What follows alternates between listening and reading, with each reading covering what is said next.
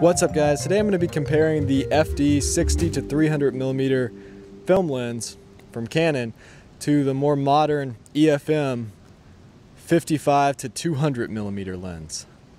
So the older FD lens is much cheaper, but it's also twice as big and more than twice as heavy.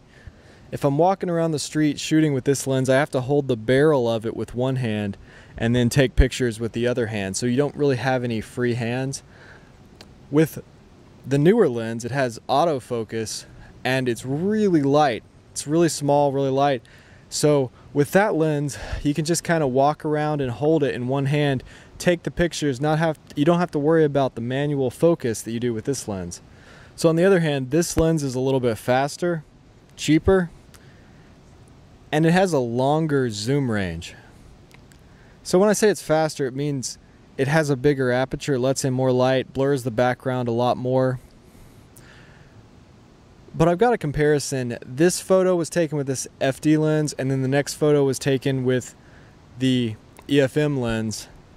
And it kind of shows the different framing, zoomed all the way in with the aperture all the way open, and there's not as much difference as you would think.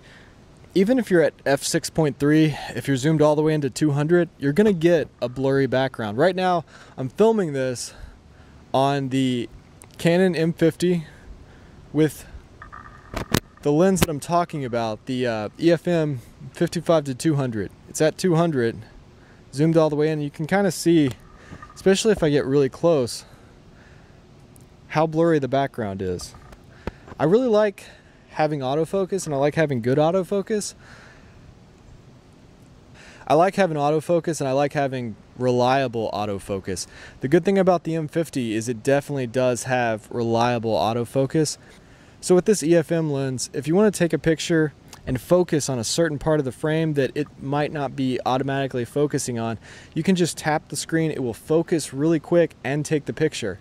So you could be walking around just tapping the back of the screen on, and it'll focus within a second and take the picture. So normally the 60 to 300 has to be multiplied by 1.6 because it's a crop sensor camera.